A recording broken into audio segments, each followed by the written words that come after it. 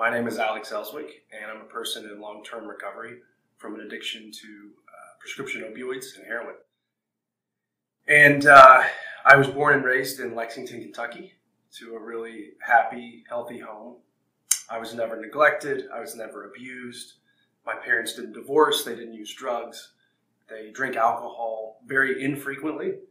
In fact, it's probably safe to say my dad hasn't had a drop of alcohol yet in 2019, just as a matter of choice. They just don't like it. And despite the fact that I grew up in this really privileged, ideal background, that couldn't change two really important things about who I was from the day that I was born. And the first is that I was born with the genetic predisposition for addiction. My mom had 7 uncles, and 4 of them had drug and alcohol problems. And that meant that from the day that I was born, I was more likely than the average person to have a problem with substances. And secondly, from the time that I was young, I've struggled with anxiety. And I've been diagnosed with a whole host of different anxiety disorders. In fact, I started my professional career as a therapist, and I remember the first time I got a DSM-5, which is our diagnostic Bible in therapy. I was flipping through the section on anxiety disorders, and I was like, dear God, I'm a case study in this. They should have a picture of me in the anxiety disorders. So everything from garden variety, generalized anxiety disorder, to a very specific kind of anxiety disorder called trichotillomania, which is a hair pulling disorder. So when I was in the 7th grade, I was so anxious when I would take tests that I would sit and pluck at my eyebrows like this until they were completely gone. And I have a memory of going to family Thanksgiving in Ohio and sitting across the Thanksgiving dinner table and my cousin Eric looking at me and looking at my mom and doing like a double take and being like, what happened to Alex's eyebrows? They're all gone, and embarrassed me to death. But the reason I share that is because really 2 reasons. One, because in my profession, we think of anxiety disorders as internalizing disorders, so things that people can't see. And what's unique about trichotillomania is it's an anxiety disorder, but it leaves some very real evidence. It externalizes.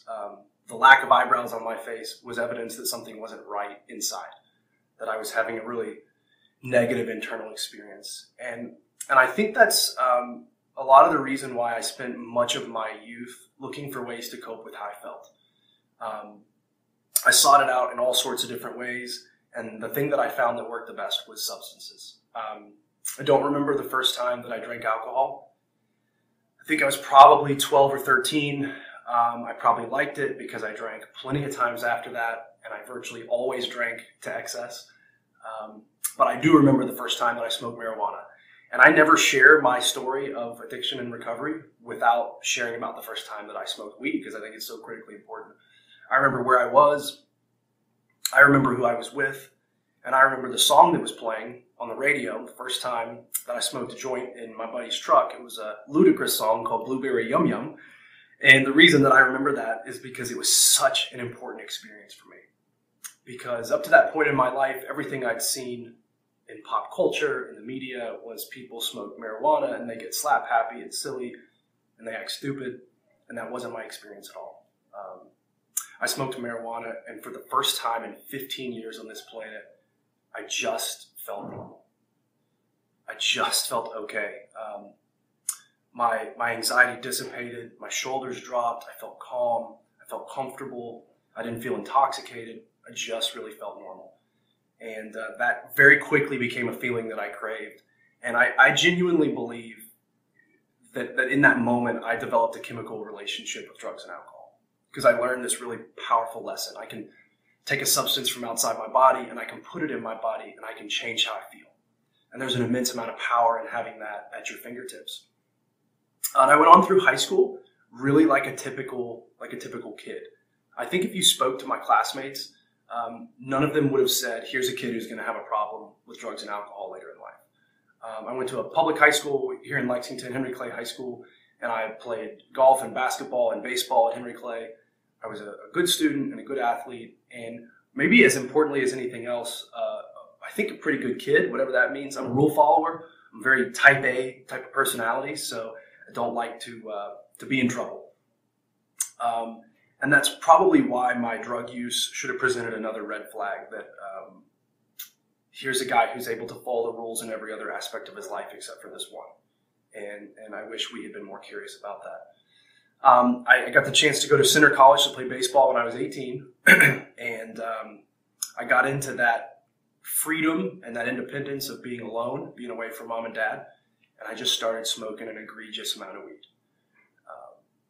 Smoking all day, every day, 8-10 times a day. I was smoking weed before practice, before games, before exams, and I think just really coping with undiagnosed and therefore untreated anxiety that was pretty much spiraling out of control. And marijuana was the only thing at the time that I found that worked. There's an old joke in 12-step programs. People say, I didn't have a drug problem or an alcohol problem. What I had was a money problem, because as long as I had enough money, it wasn't a problem. So we call that alkalogic. And that resonates with me because I was continuing to make good grades and vie for a starting spot on this baseball team. So in my sort of deluded world, I believed that it wasn't a problem that I smoked all day. The only problem was that I was running out of money. And so I started selling drugs. And on Valentine's Day 2010, I got pulled over at 2 a.m. on a Friday night, Saturday morning, because my brake light was out. And I got arrested on a whole litany of felony drug trafficking charges. Trafficking 8 ounces to 5 pounds, trafficking within 1,000 yards of a school, possession of a controlled substance, possession of paraphernalia, a DUI, and they even charged me with failure to illuminate tail lamp, which felt like a big smack in the face on top of all the felonies.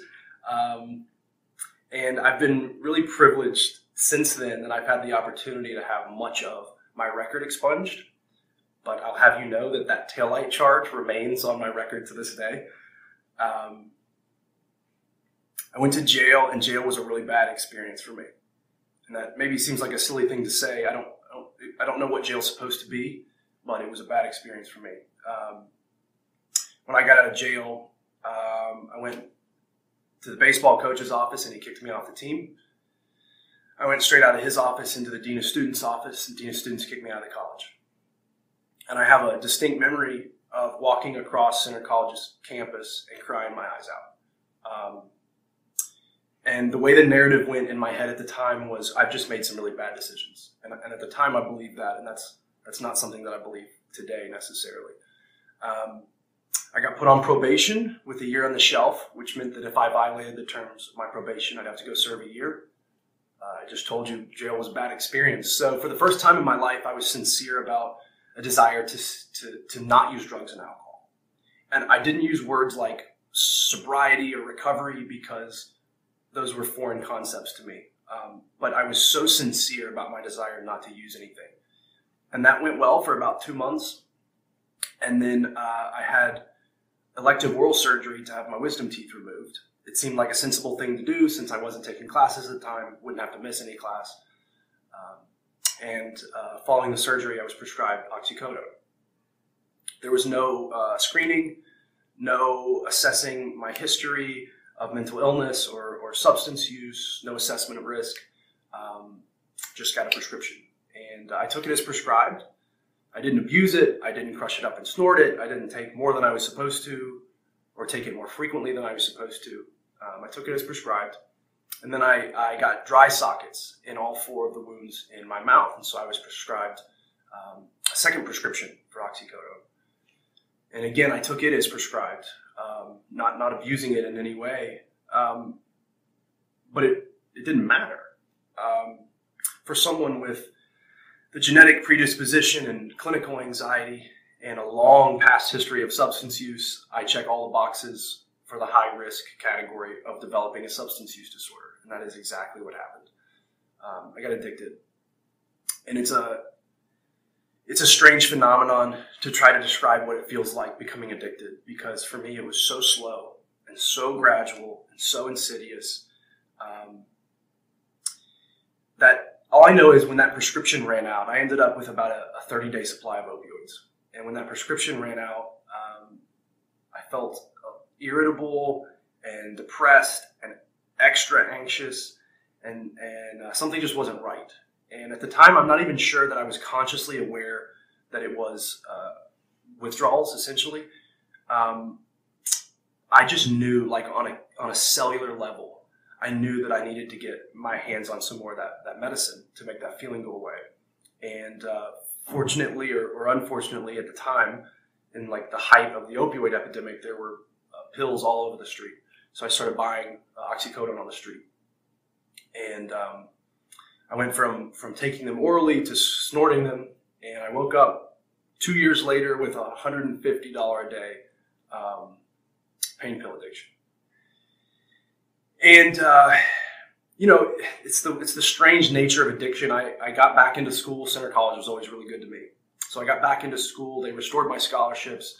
I continued working on a degree. I was making good grades, but I was skipping classes to drive out of town to go buy pills. And when I used to tell my story 5 or 6 years ago, I used to give people this laundry list of all these awful things that I did when I was addicted, because I thought that's what I was supposed to do. I thought I was supposed to stand in front of a room full of people and bare my soul and repent of my sins. And over time, I've learned that nobody benefits when I do that. The audience doesn't profit. I don't profit. Nobody wins. It probably just further stigmatizes addiction. So I won't do that. But suffice it to say, I did some awful things to support a $150 a day pain pill addiction. Some awful things that I should be in prison for today, things that I'm deeply, deeply ashamed of. And I think because of the shame of some of those things, I finally went to my parents in the fall of 2012, and I said, Mom, Dad, I have a problem. I can't stop taking these pills. And it came as an utter shock to my family. They had no idea that I'd been using pills. They thought that I'd made a mistake with marijuana and I was back in school and back on track and everything was fine. So we were really unprepared as a family to address it. I ended up getting a referral to treatment from a guy. My mom's a CPA and she was doing payroll for a restaurant in town. And so I ended up getting a referral to treatment from a restaurant manager. And the reason I share that is because if I had cancer, or if I had some other chronic disease, you better believe I wouldn't be getting referrals from the manager at the restaurant. But because addiction treatment isn't routinized into mainstream healthcare, that's how I got my referral to treatment. So I entered this phase of my life where I started going to treatment centers. And first I went to a 7-day detox in Nashville, Tennessee. And in my naivete, I believed that it would work like any other disease or any other condition where I go to the hospital, I get treated, and I walk out and I'm well. And so I did this 7-day detox. It was miserable. It was horrible at the time. It was one of the worst things I ever did. And on the 7th day, they let me go, and I came back to Lexington, and we celebrated as a family. We went out to dinner, and I was back in Lexington 12 hours, and I relapsed. And after an interlude and refusing to go to treatment for a while, and spending a few nights homeless in Lexington, I went back to treatment. This time I went for 30 days. I'm like, oh, okay, I get it. It's not just this this detox. I also need this therapeutic component, right? CBT or 12 steps or whatever it was. And so I invested in that for 30 days. It was the longest 30 days of my entire life. At the time, it was the worst thing I'd ever done. And I had a graduation at the end of the 30 days. Came back to Lexington. My family celebrated. We went out to dinner. In fact, I came back on Valentine's Day, and I made dinner for my girlfriend that night, is actually what it was. Made dinner for her, and we had a nice evening, and then I relapsed the next morning. And this is a cycle that repeated itself many, many times, of going to treatment, celebrating a graduation, getting everyone's hopes up, and coming out and relapsing. I went to 4 treatment centers in a span of a year. I spent every major holiday in treatment. And eventually I gave up on treatment. I just kind of became resigned to the fact that I was doing a lot of damage to my family, building everyone's hope every time I left to go to treatment. I couldn't seem to make this thing work. So I just became resigned to the fact that I'm a person who's going to use drugs until the day that I die. And the girl I was dating at the time took a job in Cincinnati after she graduated from UK, and I moved to Cincinnati with her. And I don't know what everyone knows about Cincinnati in the context of the opioid epidemic, but you can scarcely pick a worse place to go than Cincinnati, Ohio. So like moth to a street lamp, I found my way to Cincinnati. I was in Cincinnati 2 weeks. I got reacquainted with a guy I met in treatment, and he introduced me to heroin and using a syringe. And I think in stigma and in stereotype, we like to believe that heroin addiction and IV addiction is so different from snorting pills, prescription pills, or whatever it is, taking pills. But it's really not. It's just a different. It's a little bit darker. It's a little bit heavier, but it's the same thing. It's the same Groundhog Day in hell, just over and over again. And I promised I wouldn't share all these awful things, but I often share one because it's just not graphic. For one of our anniversaries, I'd given Lauren this Tiffany's bracelet. And in August of 13, she went to work one day, and I was in withdrawals, and I was pretty sick. And I went into her room, and I stole it, and I pawned it for heroin. It was about a $400 or $500 bracelet. I'm sure I got about $80 for it. And when she realized what I'd done, she kicked me out. And I went homeless. And I'd been homeless a few times before then. Usually when I would refuse to go to treatment, I'd stay a few nights at a shelter, sleep on someone's couch. I'd been homeless in Nashville for a few weeks. But this time I really had nowhere to go because my family wouldn't support me unless I was willing to return to treatment, which I wasn't. And so I had just enough money to get one of these hotels. One of these hotels where you pay by the 2 weeks, so like if you're paying for a hotel by the hour or you're paying by the 2 weeks, it's generally not a great place to be. And, none of the folks who were there with me were there on a winning streak in their life, right?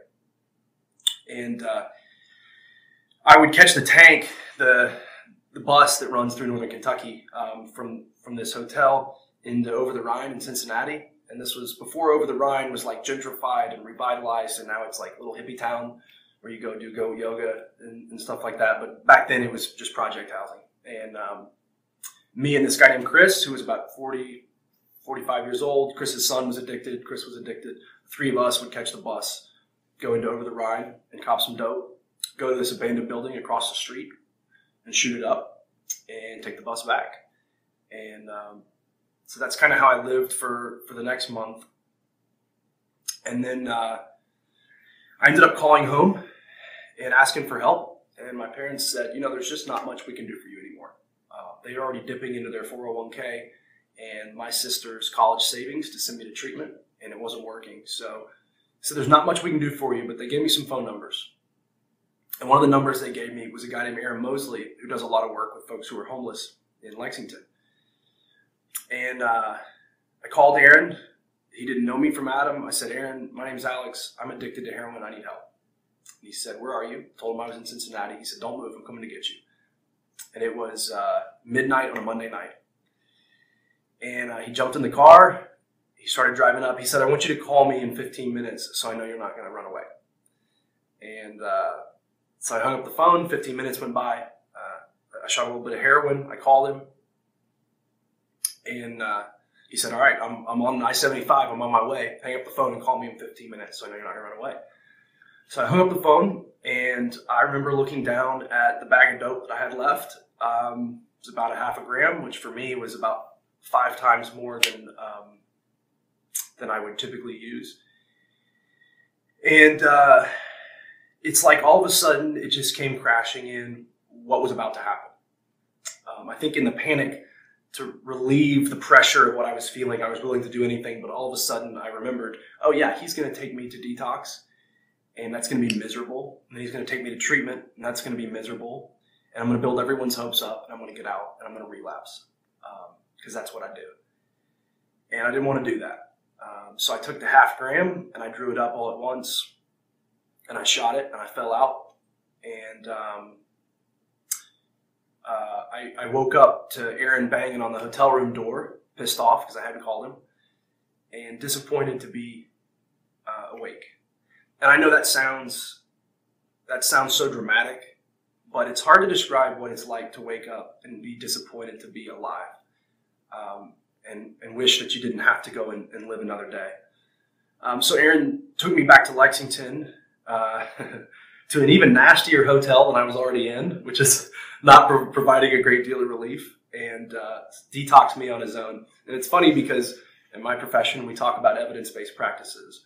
This is certainly not an evidence-based practice. This is what we call the Aaron Mosley method. So Aaron got me some Suboxone on the street and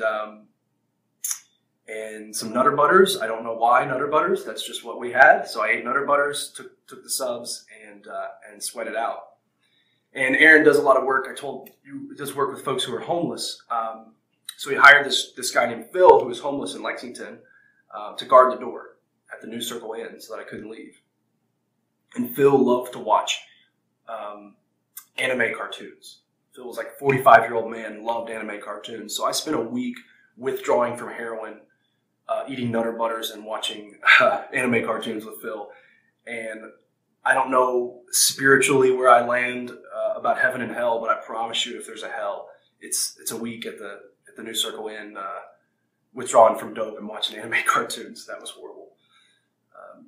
When that week was up, Aaron came back to get me. He took me to a Salvation Army in Dayton, Ohio, which is a place he'd gotten into recovery at a Salvation Army.